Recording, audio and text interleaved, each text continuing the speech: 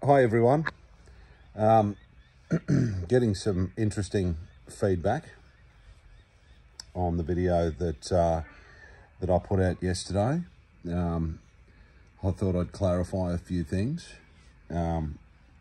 Obviously, I think I made it pretty clear in that video that there's no predictions involved here, just questions, observations, and definitely things to think about. Whether or not anything actually comes to pass in the next 2 or 3 months, well, that'll be determined in time, I guess. We'll see in time. But the bottom line is we do need to be ready for Christ's coming. There was a comment on my page from someone who did say that they felt that obviously, and this is not unusual, but they did feel that there is no secret rapture as such. It's just an event that happens at the second coming, and that is quite a common view, and I can understand that view. When you look at the scriptures, you can sort of understand it by all means, but there is a couple of things to be, or to at least consider. One of those is that the Bible talks about the day of Christ in Philippians chapter 2, and then it also talks about the day of the Lord. The day of Christ is something that, from how I read the scriptures, the day of Christ is something that we look forward to. It's our blessed hope, which is what we'd see as the rapture. The day of the Lord is going to be a day of destruction and judgment. The other thing that you want to possibly have a look at is that if you look at Christ's second coming, and when he does gather together his people unto himself, is what it says in Matthew 24, it's actually the angels that gather the people together from the four winds, whereas the harpazo of the church, the body of Christ, is Christ calling his people out of this current society or system that we're living in right now. One way or another, time will tell whether or not this is some kind of, whether or not these events are some kind of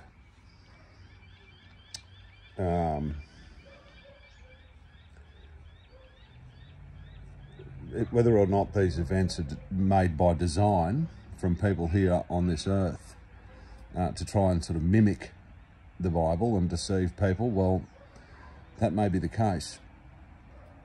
And if that's the case, well, then that's the case. It comes back down to what you believe and how you believe the scriptures, and whether or not you want to say, and whether you want to recognise really a difference between the church, the body of Christ, saved by grace through faith, and whether or not you want to believe whether or not God will deal with Israel again in the future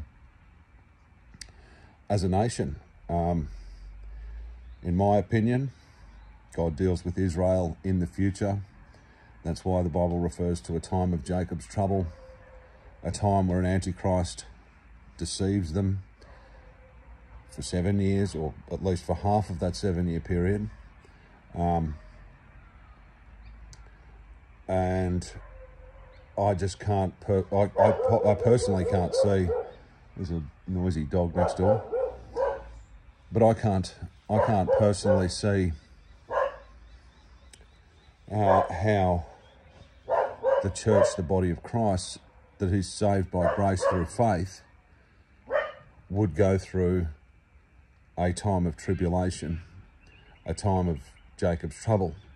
And look, if we've got it all wrong, if I've got it all wrong, well then I've got it all wrong. But again, it all depends on how you want to read your Bible, and whether you read it dispensationally or whether you just read it from Matthew through to Revelation as though everything applies to us today, which is a totally different topic. But it will be interesting to see what happens in Australia.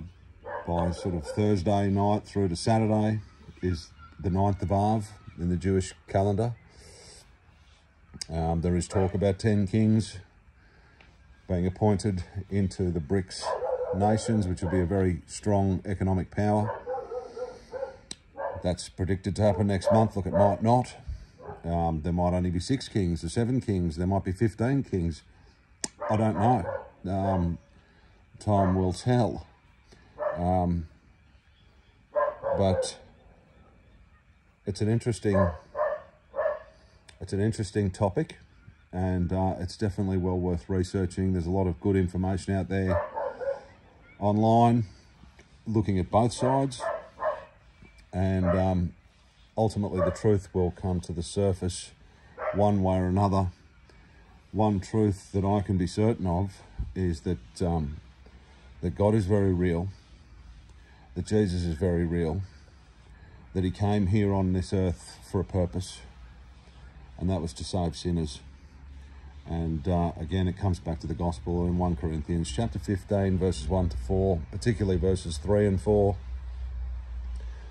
that Christ died to pay for sin, that he was buried in the tomb, and 3 days later he rose again,